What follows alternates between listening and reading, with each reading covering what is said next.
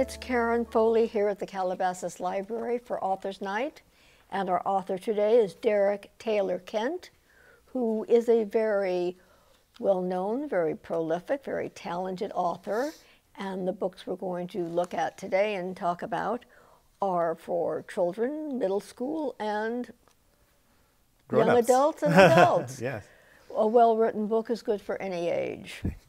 And you may recognize him or his name because he graduated Viewpoint High School. I did.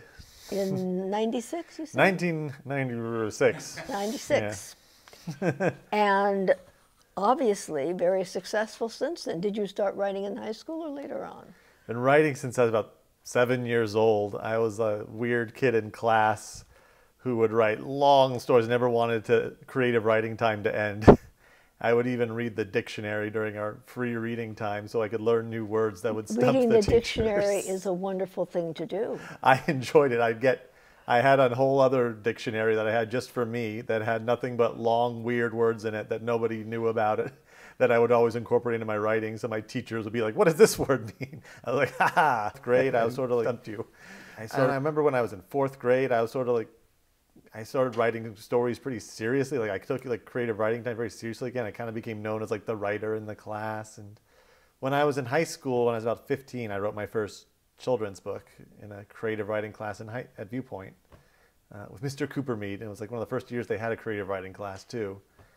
So I was very excited that I had like someone who would read my stuff and be able to critique it. It wasn't my parents who would just say everything's good. Loved it. So, well, at least they didn't say this is ridiculous, don't waste your time. No, I come from a family of artists. My mom's an artist who was very successful, so she was always very encouraging toward the arts with me and my sister. And yeah, so right when I kind of started writing that, and I was around 15 years old, I was like, oh man, this is what I want to do, was like write children's books. What made you pick children's books? I became very randomly re-obsessed with Dr. Seuss. Like I loved him when I was a little kid, and I started writing all these crazy, fantastical stories in a lyrical. I was always loved writing in rhyme, and my teacher at Viewpoint, Mr. Coopermead, said, "No, like you have to start reading Dr. Seuss because you have to learn how to like write in the right meter and rhythm that kids need." And so I was like, oh yeah, so I love those books. I went back and I started rereading them. I'm like, oh my gosh, these are incredible. I reread everything he ever written, and it just really spoke to my imagination. Like I think my strength as a writer was just kind of always been my imagination. So children's books really allowed me to express my imagination and build new worlds, crazy characters, and I'd always felt like a big kid at heart. I never really lost that. And it's not easy to write children's books. It's like most things that look easy to the outside world and to a person who doesn't know. It's kind of strict parameters. Yeah, I didn't know that even going into it as a profession. I started writing my novels and the Scary School series and others I'd done, and they said, yeah, people who can write for that age group, 7 to 12-year-olds, are very rare. So it's a very specific voice and style you have to write in that most adults forget, and they lose that part of themselves. So it's actually something that they look for. But you were also a screenwriter. How did that come about? I always loved movies. I've been another thing that's just one of my major passions since I can remember. I was just watched movies religiously, like almost every day, and I just felt like it was always a part of me. So I ended up going to UCLA. I studied playwriting, which kind of led into screenwriting, which I knew I always wanted to make movies. I was making movies in high school. They had a film program, so I was just making movies was always just a part of my daily routine regimen. As like I was either writing movies or thinking about movies. So it's something I've always done in conjunction with everything else. I guess people might say I'm like a little dilettante. I do my book writing. But you do it well. Yeah, thanks. Book writing, screenwriting, and whether it's directing, producing. You do directing and producing also, as well as you say you're an actor as well. I don't act as much as I used to, but in my 20s, and in college, I was focused on acting for a long time. It still plays into it though. It never to me, it's all the same process. It's submerging yourself in the reality of a moment and a character and being believable in that reality. And that's what I do when I'm writing, and that's the same thing I do when I'm acting.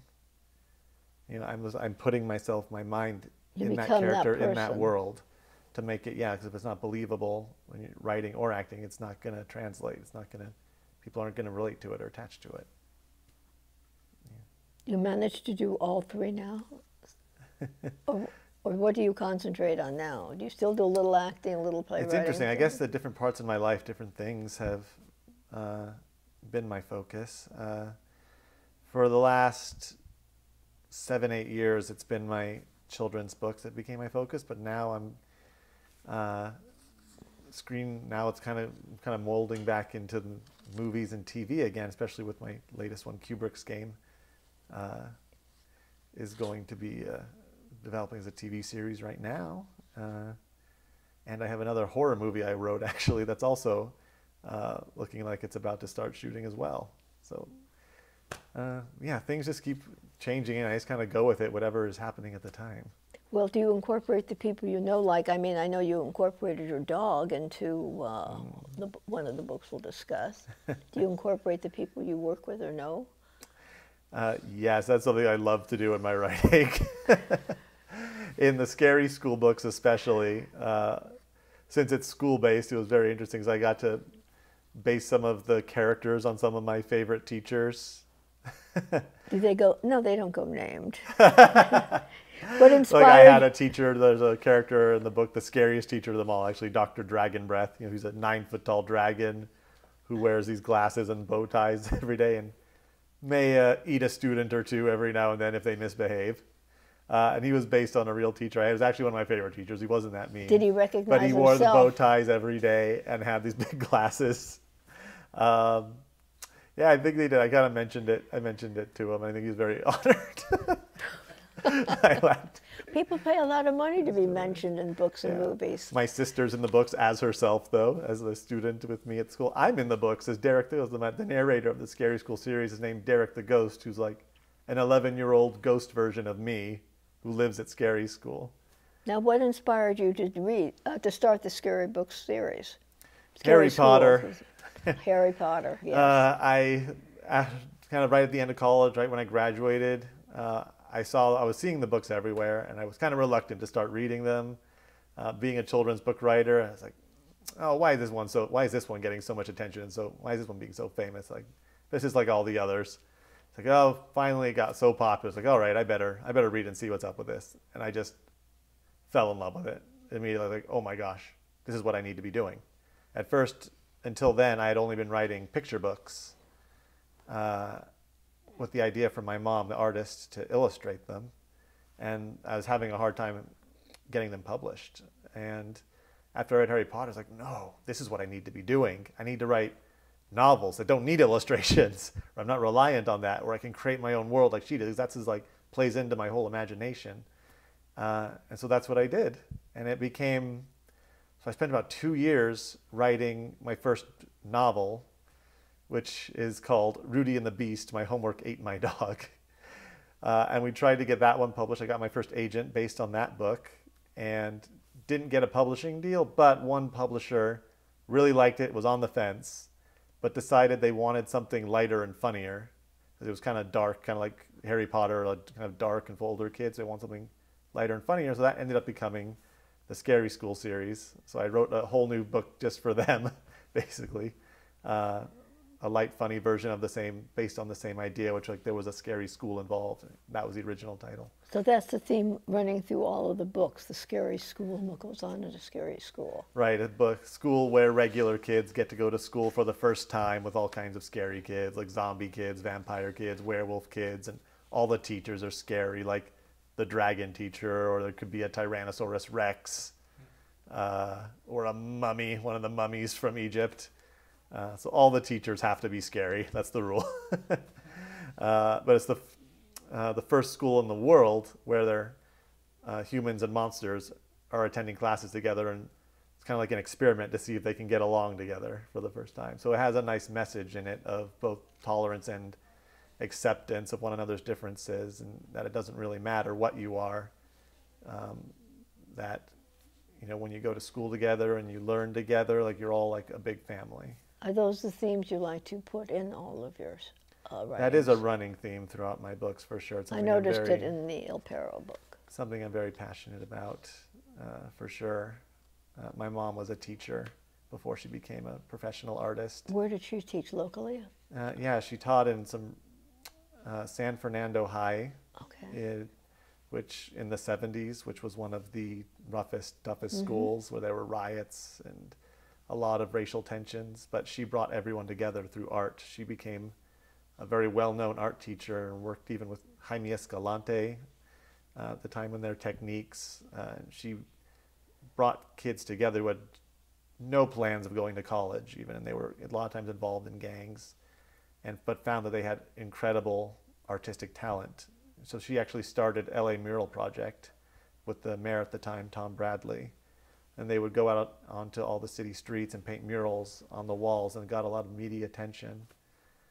And they even got to do murals for the Olympics in 1984 when that happened. So all these kids just were so inspired by it and all this talent that they were shocked that people would buy their artwork and they could make money off it, even that they all ended up, she got them art scholarships into colleges. Did she really? What a wonderful role model to have as a parent. Yeah. So it's just, that was always a part of it. And some of her students came back, and when she became a professional artist, worked with us at the house in her art studio.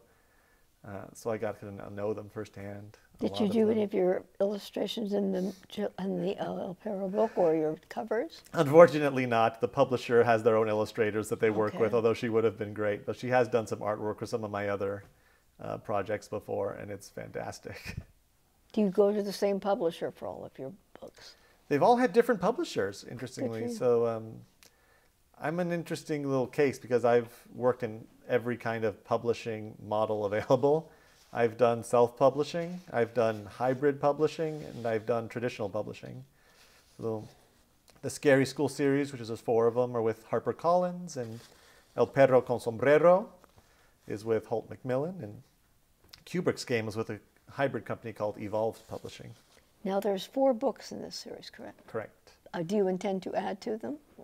Or this? I would love to. I've become very immersed in my Kubrick's Game world at the moment, but if there's demand, I will always keep writing more books for something if the kids ask for it. Well, let's take a moment and take a break, and then let's go to the Kubrick's Game as our next book. All right, thanks. So thank you, audience. Stick with us, and we'll be back in just a few moments.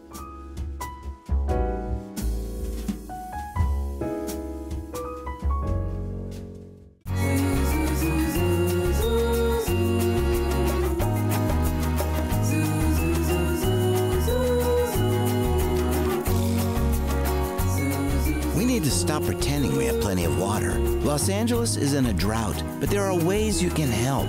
Replacing lawns with rain gardens and California-friendly plants is just one of many solutions. For more info on conserving water and saving energy, please visit LADWP and the Bay Foundation online.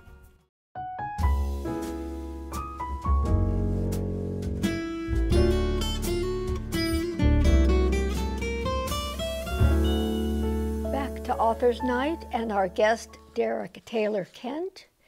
And before we get into Kubrick's Game, something you said at our last segment, hybrid publishing. That's something I had not heard. What does that mean? So this is a new type of publishing model that's come around in about the last 10 years. That's becoming more and more prevalent with today's market.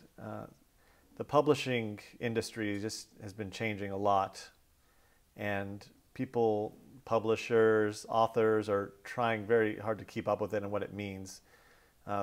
Most bookstores have closed, and Amazon is getting more and more of the share of the market. A lot of times now there's a lot more independent bookstores coming, so things keep shifting. And so hybrid publishing was sort of a reaction to that, where it's a new kind of model. It's something in between self-publishing and traditional publishing.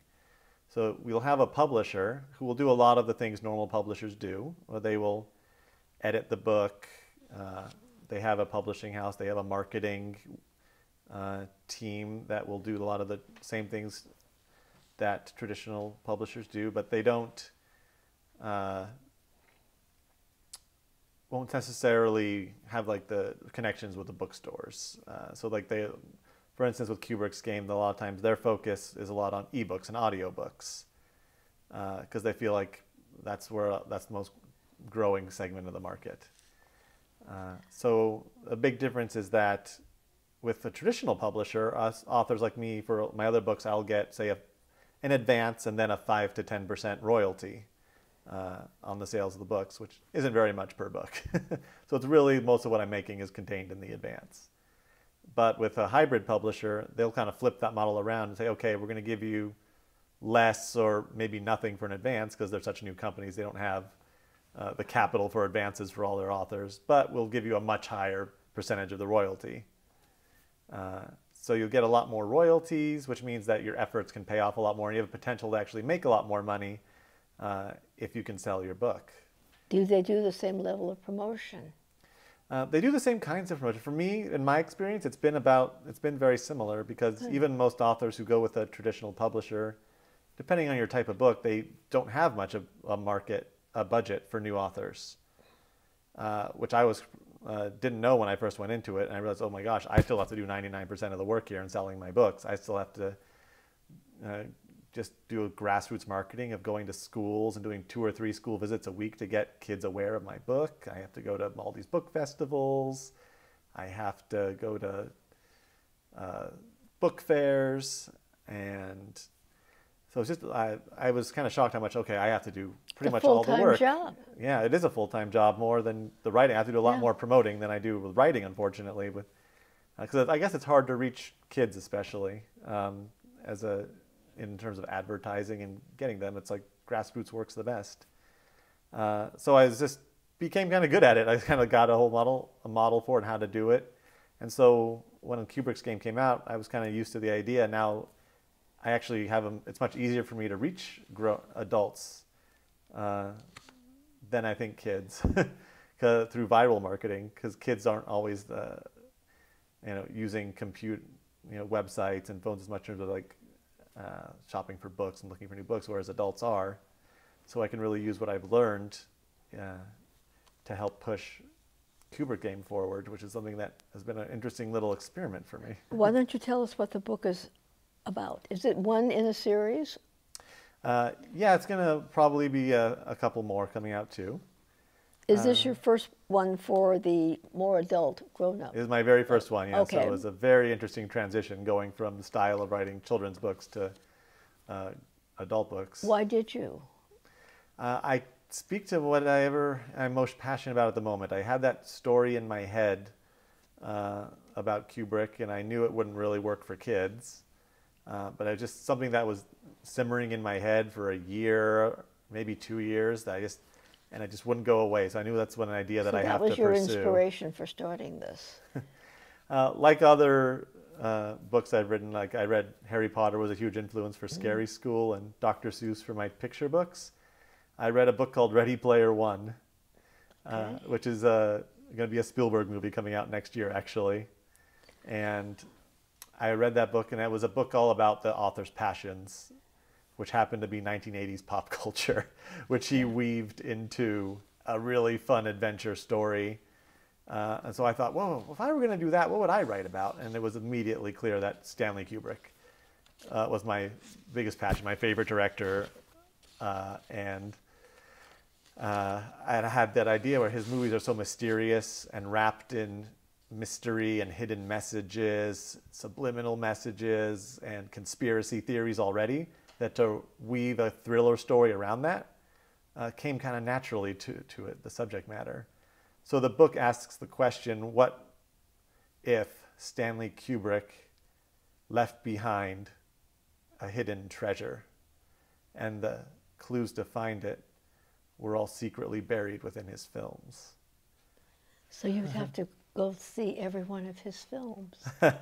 You don't have to. You don't even have to even know who Stanley Kubrick is to enjoy the book, which luckily I found out, since a lot of people who have read it are saying, I never saw a Kubrick movie, but I still really found the book fun and enjoyed learning about him, which I think it's a little bit like the Da Vinci Code. You don't have to know about Renaissance art. Well, this is a real but life treasure but hunt. you learn about it and you enjoy learning about it, and then have the treasure hunt that goes along with it.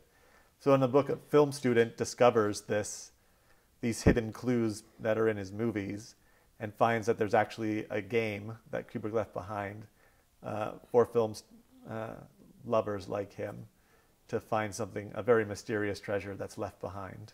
But it's also made in an audiobook. That's right. Do you narrate? I did not. I would have loved to, but I very luckily got some fantastic narrators who I was such a geeky fan for. Jonathan Frakes, who is Riker from Star Trek The Next Generation. Wow. #1. He narrates the book. He's the main narrator. And we even got some help from Yvette Nicole Brown, who was on the show Community and is on the new show The Odd Couple. And I know her from The Talking Dead. She's like kind of the mouthpiece for the whole geek audience, especially for the female geek audience. And that's who I was trying to reach out for the most. And my buddy Pete Guercio, who's also a great comedian, came in and did a little cameo. So I really enjoy getting this group together and kind of doing a different kind of audiobook where it's more like a radio play. Is it like directed like a play would be? Yeah, I got to direct it, which was great. You directed it? Yeah, I got to direct the Wonderful. audiobook recording session, which That's very exciting. going back to my directing and theater roots was very similar, yeah. So you incorporate all your talents in all these different venues in which you go. Yeah, so I still have like the performance acting bug in me from my acting days. So I created a whole show around Scary School where I go to schools and do an interactive slideshow with the kids. That's a choose your own adventure where you get to become all these different kinds of monsters. And I do all my physical comedy that I used to do where I throw myself around and stomp around like a dinosaur, and the kids get to interact with it and be part of the story. And I subtly also then teach them a very important lessons about the importance of reading and how to become a good writer. But how do you promote this one? You can't go acting in the elementary Yeah, it's tough. You schools. can't really do that. But you do do. I do things like, you can go to bookstores that are into this. I went to Mysterious Galaxy recently that has their fan base has a lot into these type of books. What's great is that my audience, the geeks, are all online, and they're all obsessed with the different sites that they love, and all their movies and social media. So I'm able to actually reach them a lot more easily than kids just through social media and viral marketing. So that's been great, being that it's able to do that, and I can spend more time writing now that I can reach them that way and not have to spend an entire day traveling around to schools. It would make a great movie, this book. Yeah, we're actually working on that right now. Really? A great producer just optioned it, and we're working on it to actually kind of turn into a Westworld-style TV series, where it's going to be like mystery, cliffhanger mysteries every week. So I'm very excited about that. Yes, I'm familiar with Westworld. It sort of would meet that whole format. It would be perfect for it. That's what I'm thinking. It's very exciting that that's what they saw for it, and we're just starting working on that right now. This week, in fact. I'm very excited. So you're involved practically every minute of every day with these books. Yes, I definitely would say that. It's interesting how it shifts. Like, I'm going to have to be working on Kubrick's Game all week, and this for creating the TV series development pitch for it. But then next week I have shows every single day for Scary School, where I'm going to 3 different schools here in the Valley. I'm going to be at the Discovery Cube in Orange County where I do shows, and then I have an El Perro show where I do Skype visits with schools all across the nation where I Skype with them and Let's talk about my take this books. book, because I really enjoy this. I especially liked it because it's a bilingual doggy tale. Yes, it's called El Perro con Sombrero, a bilingual doggy tale, which is all about my dog, Xander, who's a homeless dog who lives on the street, doesn't have any family, but then a lucky sombrero lands on his head, turns his life around, and he actually becomes a movie star dog. And the theme of diversity runs through this book too. Yes. And acceptance. It's written in English and Spanish, so I Are wrote you it for bilingual? those kids. I studied Spanish in school as a kid, then I took Italian in college. Really? And at Viewpoint, I took 7 years of Latin with Dr. Levy, who was our inspiration for the Scary School teacher. 7 years of Latin? Yeah. think my husband's the only other person who can speak Latin. Oh, we can have a great conversation Yes, together. there are Get us very together. few of you around. Yeah, us and the Pope, that's about it. Well, I was going to say, except for the Catholic Church. What made you take Latin? Your love of words? It was the teacher. I had heard that teacher was the best teacher in the school, and it was true. He was like one of my biggest inspirations for writing. He had written a few books himself and just had the most incredible life. And so I couldn't leave his class, and never got to use my Latin except when I visited Italy and could read the ruins. That's about it.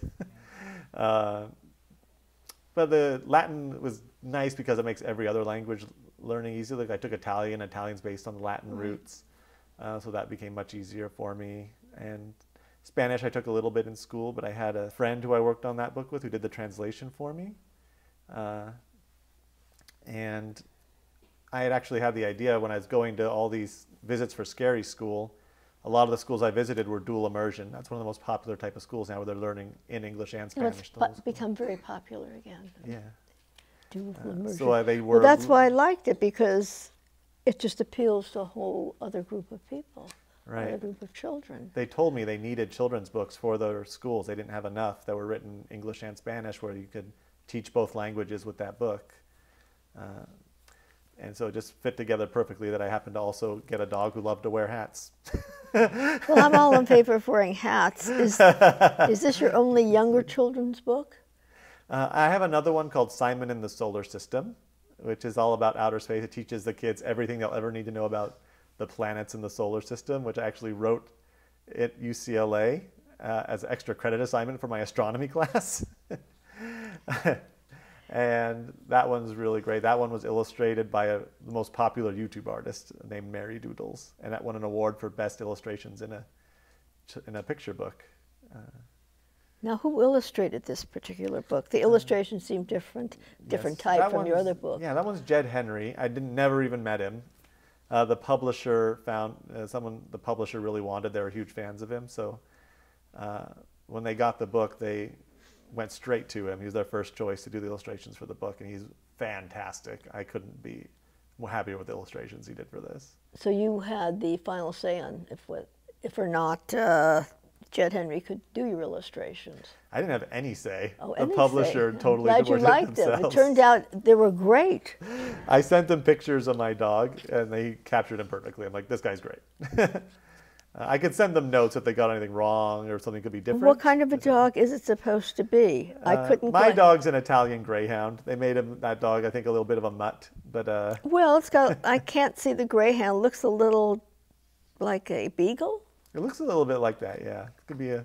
It's a great-looking combination of a lot dog. of The different big dogs. ears. Yeah, my dog does have those ears. But it's a good family book. It's a good children's book. And what I'm especially impressed about, Derek, is that you can speak for every generation. Yeah, not something I necessarily planned on. I just love stories, and if a story happens to be for younger kids, that's the one I'm going to tell it. And if it happens to be for the middle grade kids, then I need to tell it. Just whatever story needs to be told that I have in me is what I write next, and I don't worry about who it's for. It's just a story that I feel just bursts out of me. But what is next on the horizon? You're sticking with Kubrick's game for a while and possibly a movie. Is there any other project you have in the back of your mind? I always have a lot of projects in the works. I'm right now working on the adapting Kubrick game for TV and a life beyond that. I have another novel definitely in the works for that series, though, with those characters. I have a couple middle grade novels also. I have one called Principal Mikey, which I just finished, about a 10-year-old kid who becomes principal of his school. And I have a couple picture books I also just finished, which I'm also very excited about, that I'm going to be pitching out there and trying to get made soon. Who does the illustrations for that? We'll see. We send it out there to the publishers, and all I have to do is the writing. That's what's great. I am a terrible artist. So all I have to do is the writing part, and the publishers find great illustrators who can bring my work to life for me. Do you keep possible illustrations in mind as you write the book? Yeah, sometimes I can write notes, and when I do the writing, it's something, a little trick you can do where I can describe what would be illustrated in that motion, in that scene, or little details that would need to be included. So I can add little descriptions like that into the writing, but for the most part, I don't have any input as to the style or No, but types. you know what you want to have, and I guess that translates by the words that you write. Right. Yeah. You generally, if a picture book is written well, it should be pretty obvious what type of illustration would go with what piece of writing. That's something that they look for, that I've kind of learned how to do. Well, that brings us to what I said in the very beginning of our interview, that these books are not just for children. Oh, thanks. I mean, a well-written novel, a well-written book, for whatever age it is appropriate for any age. You can learn from any book. I've read children's books and Dr. Seuss books, and love everything that Dr. Seuss says. Me too, and I think that's what, maybe you hit the nail on the head. Like, good writing is universal, and that's why Harry Potter can appeal to 5-year-olds and 50-year-olds. And when I wrote my books, like especially Scary School, like I thought this was something that I would write. I wanted to write something that I would enjoy reading, that kids would laugh and adults would laugh. I wanted, funny is funny. And yeah, El Perro con Sombrero you have right there. Like, I think it's just a good story, and something that I know parents out there, especially I read to my little nephew. He wants to have to read the same book 20 times in a row. Hopefully you won't get something that you won't get sick of it after the first time. It's a great test for people to go out there and get books, not only that they may not normally read for themselves, which is why I join a book club. It picks books I would never, ever think of reading. And the same way you come to a library or go online, you should look at children's books. They're teaching the young what the young need to know, and teaching things that sometimes parents are uncomfortable discussing. That's true. Yeah, a book can be very helpful. So you shouldn't be so arrogant and say, well, it's a children's book, it's not for me. Because in the words of Walt Disney, they say that's the problem today in this world.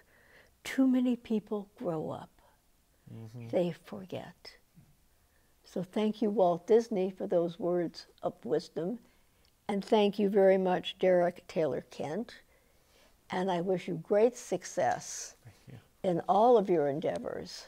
Thank you. And thank you so very much for honoring us today by being on our program. Thank you so much for having me. It was awesome.